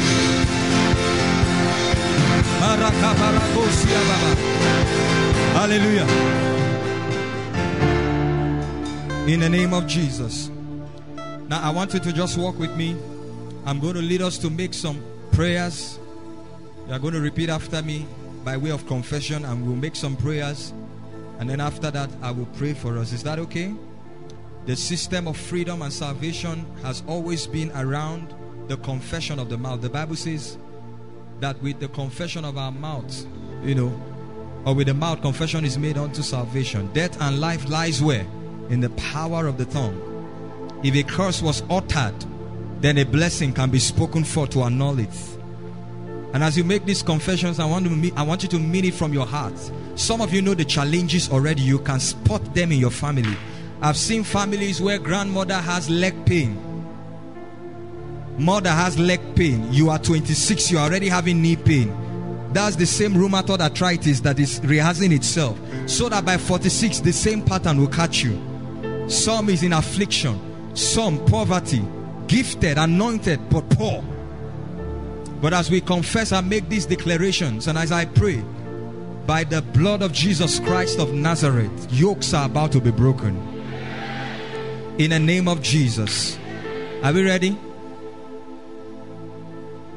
Say after me, Heavenly Father, I come in the name of Jesus. by the revelation of your word, I stand representing myself, my ancestors, and my descendants, my children and unborn children. Dear Heavenly Father, today I make demands on your mercy and seek forgiveness of any and every sin, knowingly or unknowingly, whether outside or against the body, the sins of my father's house and the sins of my mother's house. I ask that today, through the blood of Jesus, we will find mercy and redemption. I forgive every offense against me. I forgive.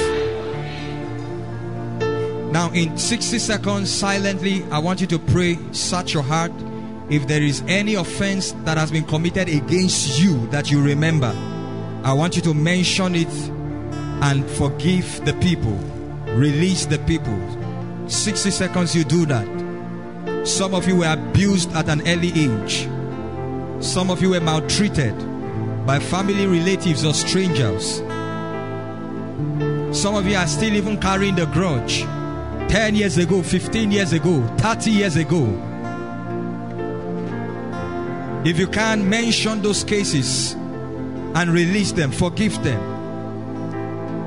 Unforgiveness opens a door for demons. The Bible says, so shall my heavenly Father do to you, when he shared the parable about the man who was delivered to the tormentors.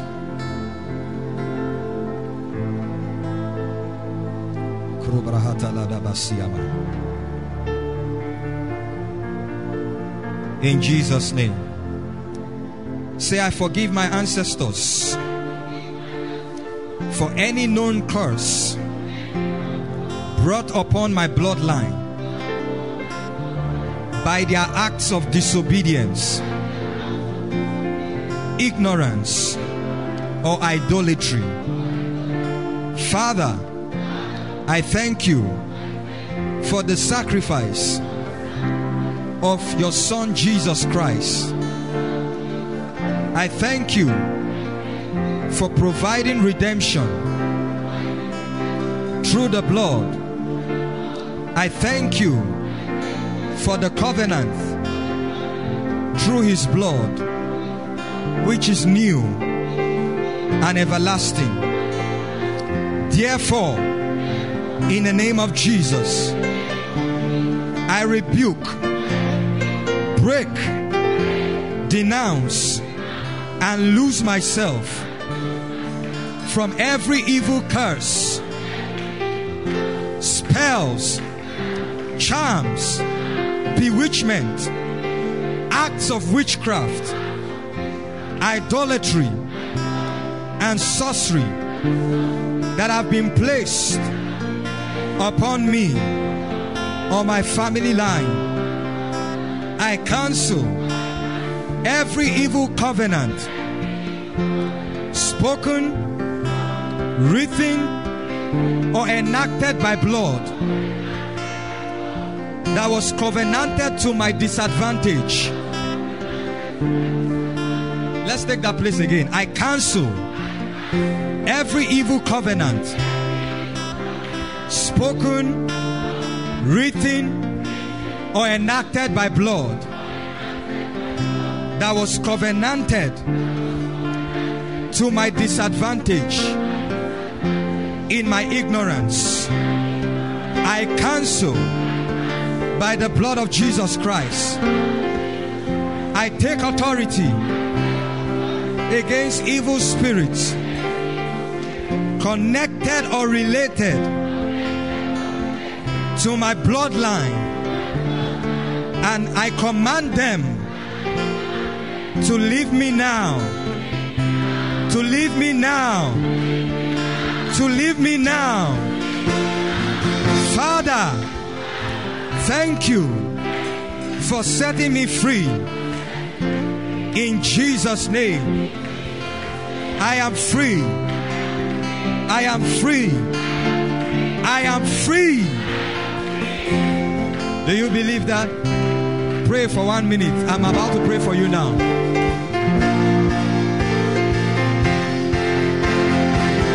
I'm about to pray. Lift your voice and annul. There is no enchantment against Jacob, neither any divination against Israel.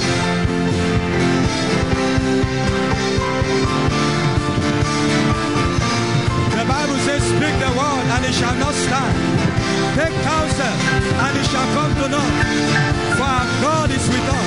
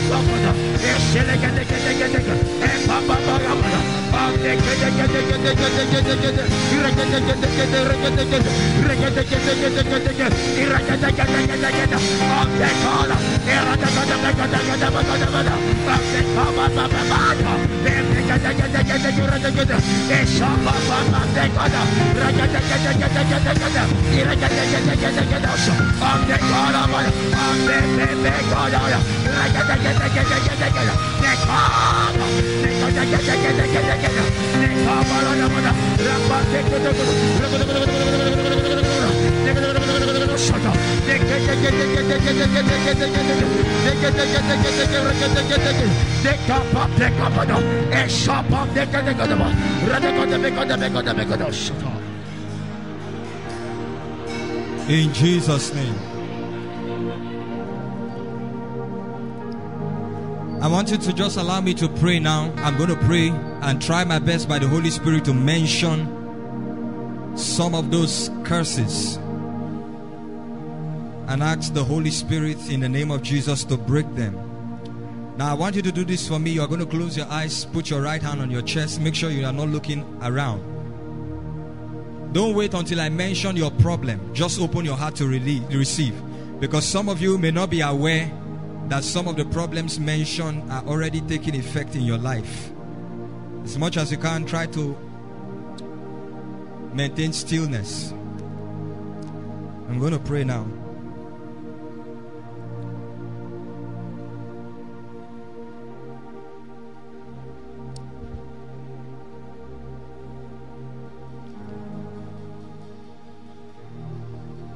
Thank you, Father. Just stay on your minor chord. Stay on your line and make it full.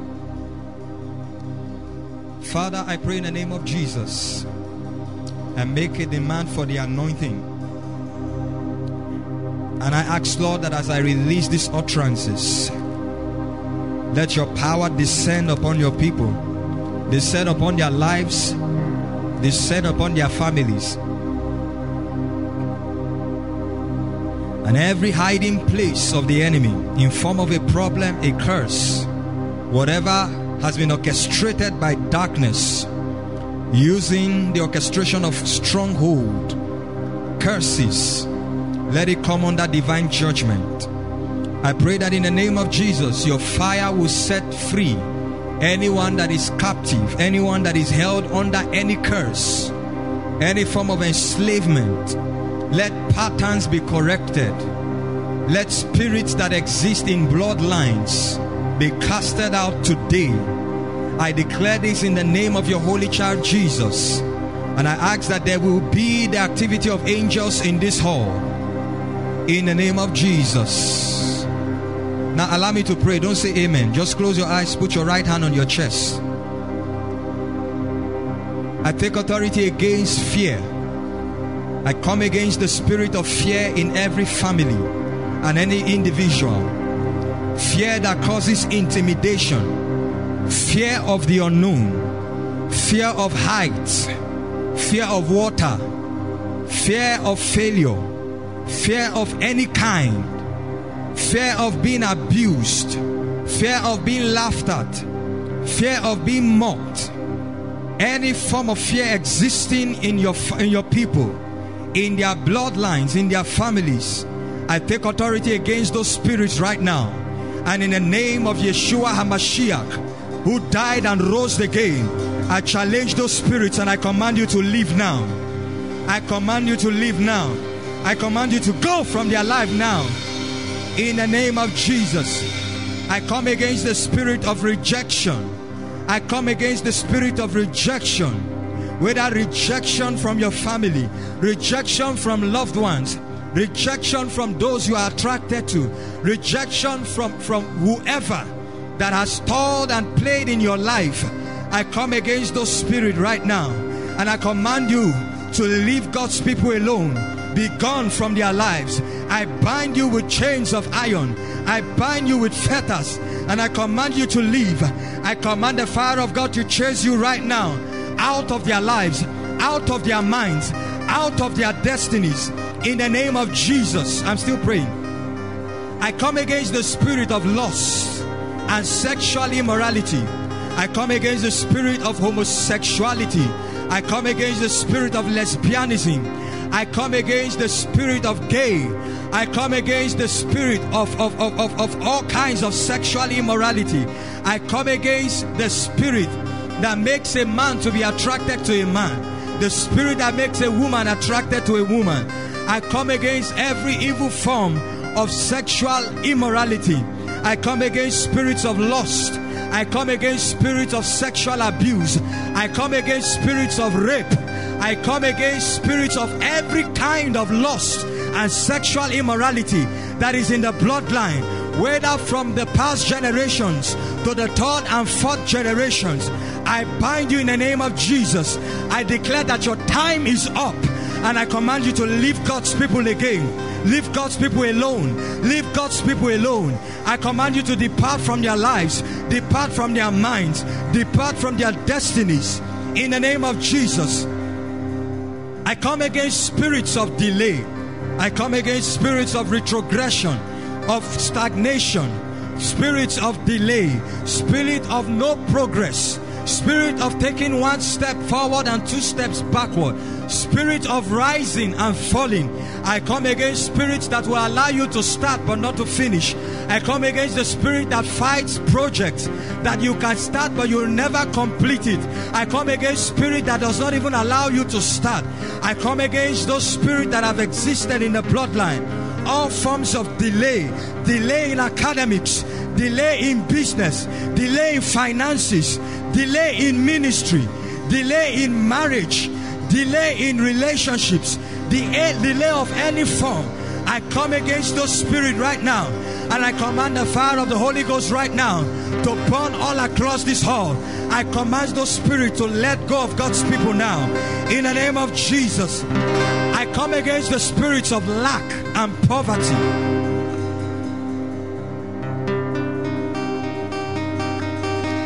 Just allow me, I'm still praying. I come against the spirit of lack and poverty to scatter everything you try to gather. Eyes closed, I'm still praying. I come against the curse of poverty that has existed in your bloodlines, in your generations unborn, and in your ancestors. The spirit that allows you to toil but never gather at all. The spirit that steals your seed. The spirit that consumes your harvest. The spirit that devours your finances. The spirit that devours, that allows you to have but not to hold. The spirit that allows you to receive but never to keep. I bind those spirits right now, whether they are in the bloodline or as a result of a curse that was spoken against you or your ancestors. I command those spirits to go now in the name of Jesus. I come against the spirit of homelessness and rejection, that spirit of wandering, the spirit that allows you to entertain the wandering mindset that you will never have a home of your own, you will never be accepted in a home or nobody in your family will ever keep a house. Firstborn divorced, secondborn separated. I come against spirit of homelessness, and I command you to leave God's people alone. I break your grip from their bloodline in the name of Jesus. I come against the spirit of the wanderer, that you are never settled, moving from one place to another, moving from one region to another, never established, never settled. I break that spirit from your life in the name of Jesus. I come against the spirit of witchcraft and sorcery.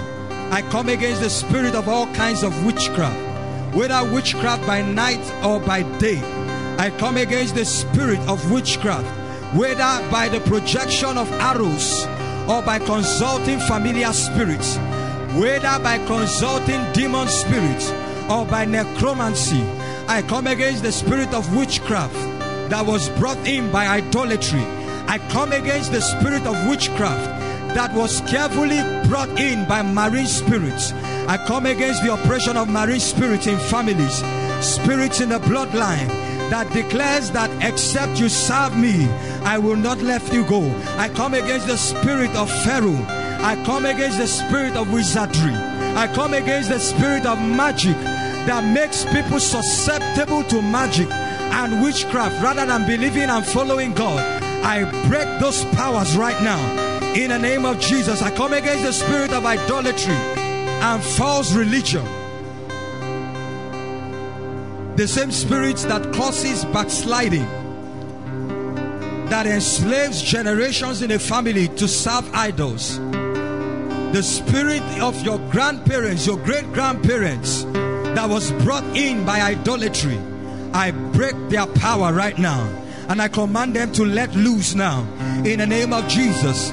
I come against the spirit that fights success, that you will never rise, you will never achieve anything. I come against those spirits in the bloodline, whether in their father's house or in their mother's house. I break your hold right now. Devil, I command you to let them go.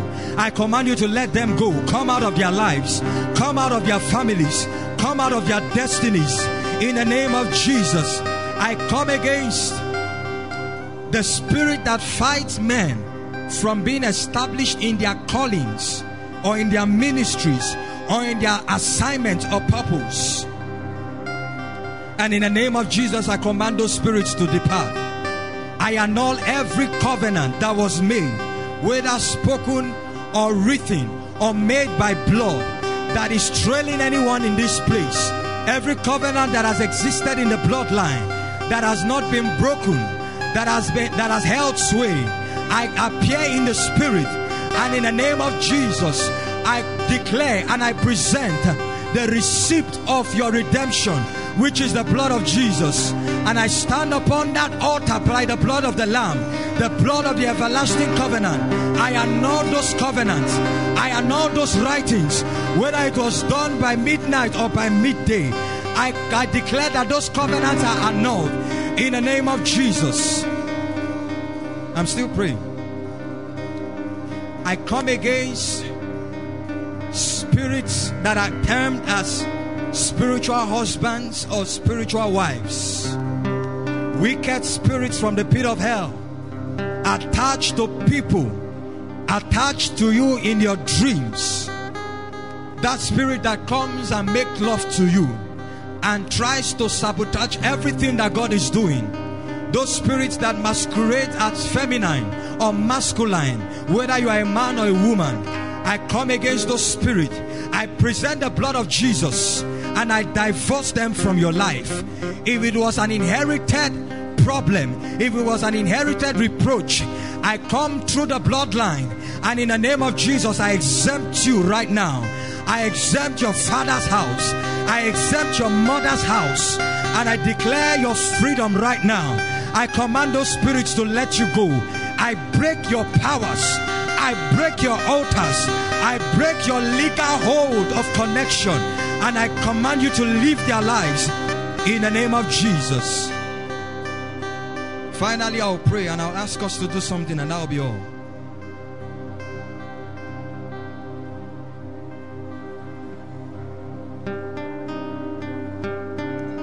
come against every spirit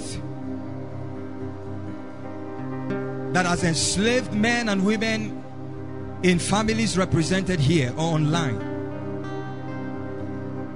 Spirits of ancestry, spirits that bring and sponsor demonic strongholds in form of mindset.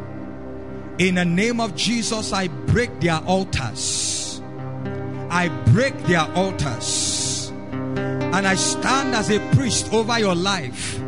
I declare that that altar that was raised to service those spirits, I command it to lose its power. And in the name of Jesus, I bring you to the cross. And I declare that the power of the cross, which is in the blood of Jesus, sets you free right now.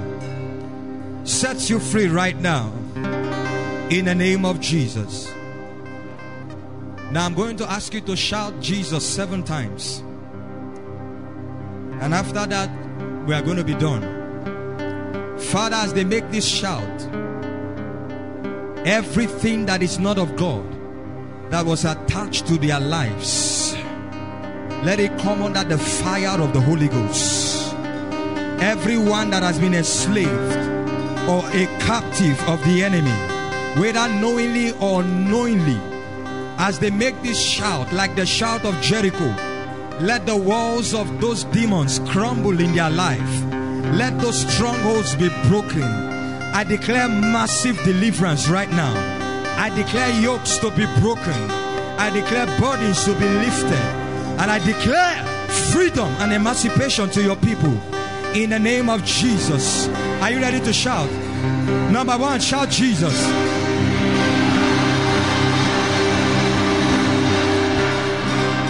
Number 2, shout Jesus.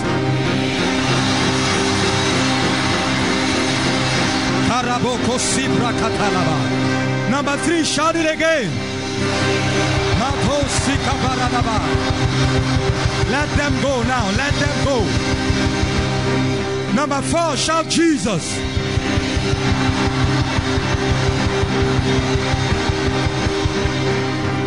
Five, shout it again.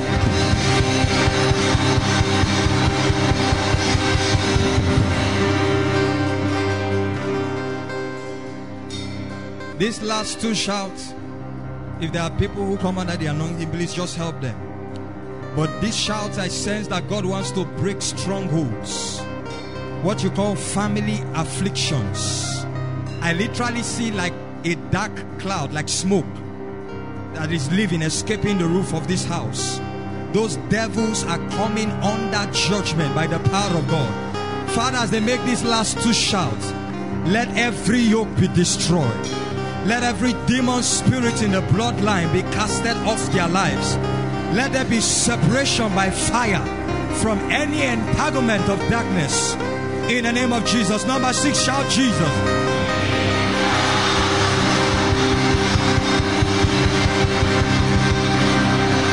Now number 7, shout Jesus. I break those chains. I break those chains. I break those chains now. I break those yokes now. I break those yokes now. I break every form of oppression. Let them go. Let them go. Let them go. Let them go. Spirits of ancestry, help them. Spirits of ancestries. Spirits in the bloodline. I command your yokes to be broken now. I challenge you and I command you, depart from their lives. Depart from their lives. Depart from their lives. In the name of Jesus.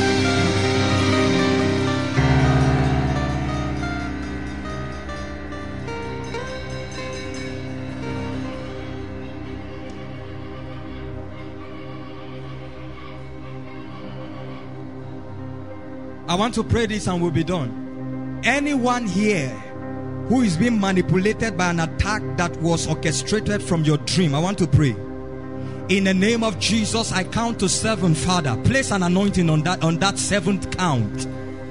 Let every demon, every attack projected into the life of your people by dreams, no matter how long or how short that captivity has stayed, as I count to 7, Father, let there be massive deliverance by the power in the name of Jesus. 1, 2, 3, 4, 5. I break those chains. I command a separation right now. I command a separation by fire. 6, and now 7.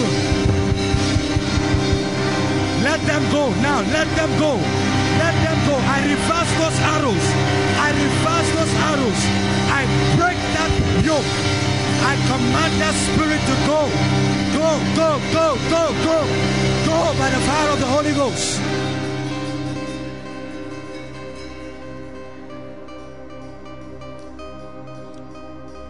I'm seeing a lady holding her head.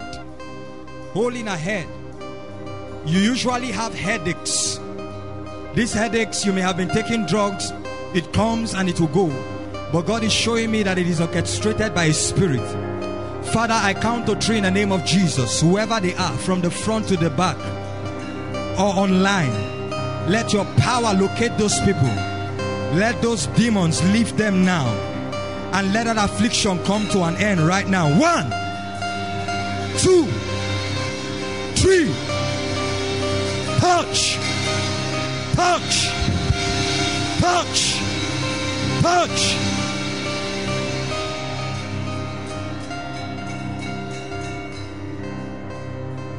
I'm seeing something that looks like a snake. A snake.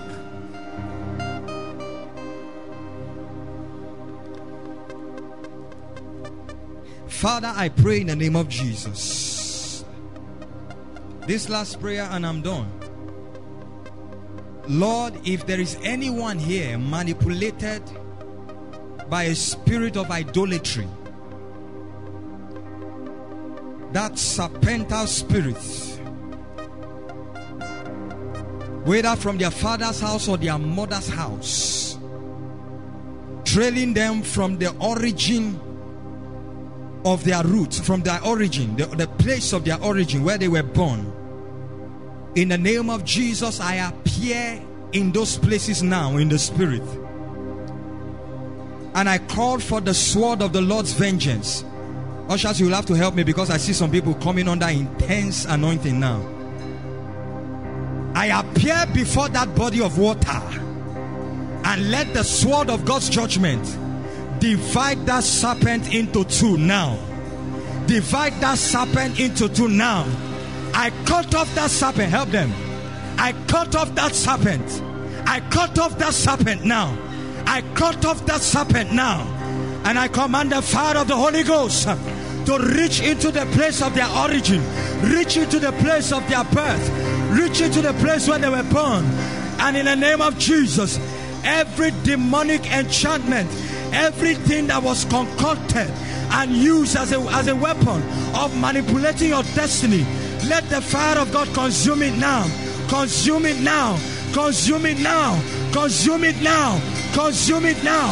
I declare fire, fire, fire, fire, fire, fire, fire, fire, fire. Loose.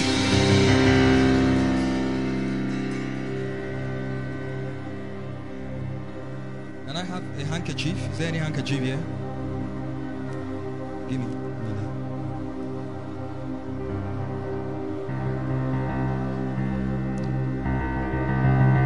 Thank you, Father. There's a young man here. I see a spirit standing before you. And this spirit is responsible for devouring finances in your family. And there's a pattern in your family and in your life that you have money but you will not know what you used it to do. And I see the spirit standing by your left hand. And in the spirit realm, as I look, I see your left hand having holes inside of it. So that as you gather and earn, there is a passageway by which everything you earn is stolen from you in the realm of the spirit. So whatever you earn becomes nothing or nothing to write home about. In the name of Jesus, eyes closed everywhere. Father, whoever that man is, whoever they are here, let your power locate them at the count of 3. Let that demon live their life now. Let the fire of the Holy Ghost separate you from that spirit. And let there be deliverance now. Help them. 1, 2. Eyes closed.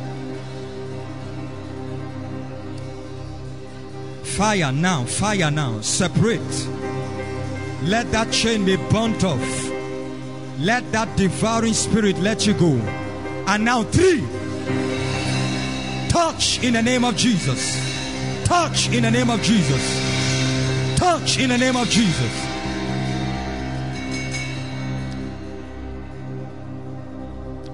Blessed be your name. Blessed be your name.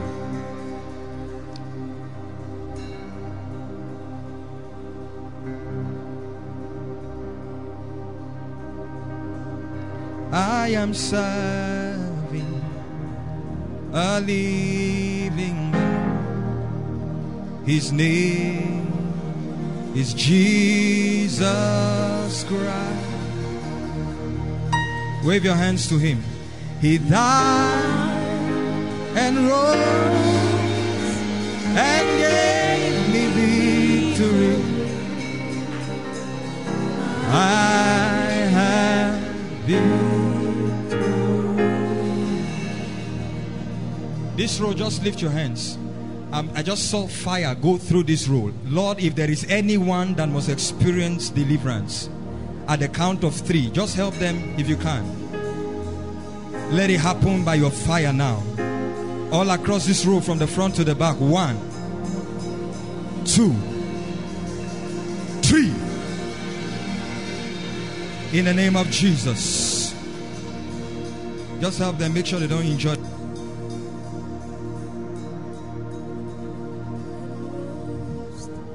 And gave me victory. I have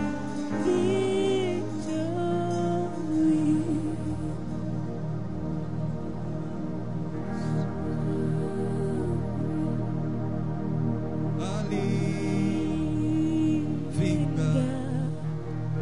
His name is Jesus. Wave your hands and let's sing that song together one more time. He died and rose and gave me victory. I have victory. Father, thank you tonight. Blessed be your name. In Jesus' name. Put your hands down. How many of you believe tonight something has happened? Now, don't worry about the mic. It's okay. I understand. Some of you this night when you go to sleep, some of you will have dreams. And that's where the battle will be over. Amen. Some of you may even have to come and share your testimonies next week because of what God has done. There's somebody I'm seeing here now. I don't know, but I'm seeing a house. It looks like a story building in your village. It looks like a family project or whatever it is, and it has been there for a long time. I don't know where this house is, but it's like a story building and it has been incomplete, and this project has been for a long time.